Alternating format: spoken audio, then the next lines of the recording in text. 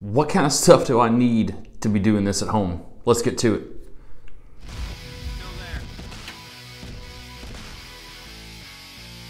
Welcome to the channel, guys. Welcome to the hair experience. I'm Curtis, your guide to get luxurious, popping, banging, beautiful hair back on your head. Hit those buttons for me. Boom, boom, hit it. HairbyMHE.com. Use that coupon code MHE20 to save $30 on your hair replacement unit.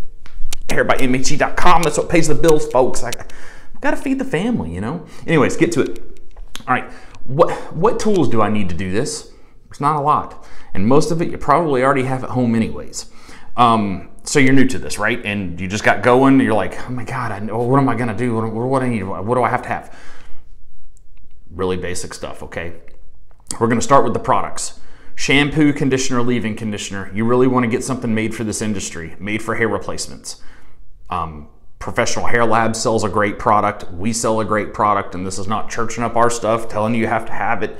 It's just smart to have the tools for the job. The reason that I say this is because I know Professional Hair Labs and myself, we control what goes inside of our shampoo, conditioner, and leave-in conditioner. So if you buy something off of a shelf, wherever you get it from, it can be ultra high-end stuff, great stuff. But they can change the products inside that product. Unbeknownst to you, you're using it and you could cause failure on a unit. We control what goes in our products, so we know whatever is in there is not going to cause a hair unit to fail or give it any problems at all. That's one thing. So you've got that shampoo, conditioner, and leave-in conditioner. I use my leave-in daily. I shampoo once every 4 days, depending on my activity level. Condition a little bit, like dime size daily. Just put a little bit in my hands, run it through my hair in the shower. You're gonna need adhesives, tapes, something to do touch-ups at home.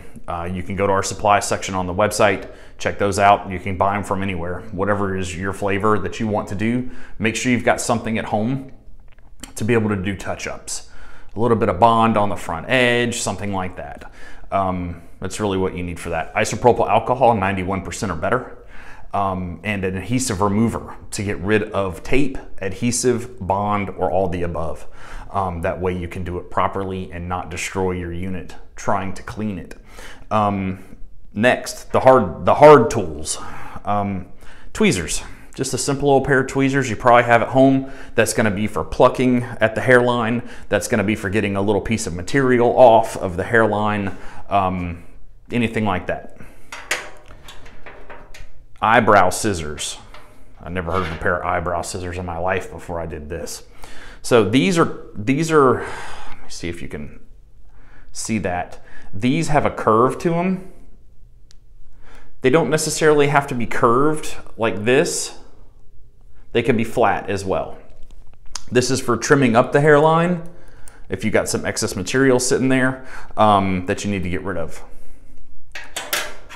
I like these. I like that fat, chunky hairstyle, you know, like if that makes any sense, like groups of hair together. So this, you'll see how nasty and dirty this is. This is mine, personal one out of my drawer. So it's a wide tooth comb. You can buy these at Walmart. This is a Conair product. There's nothing great about it, just plastic. Make sure it's got plastic fat tips on it.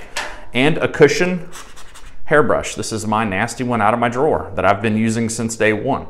You want it to have the little knurls on the top of it, the little nylon knurls on the top of it. You don't want it to catch on your unit. So a good cushion brush. Well, this one's got water in it because I used it in the shower this morning. As you can tell, my stuff. Used it washing my hair this morning.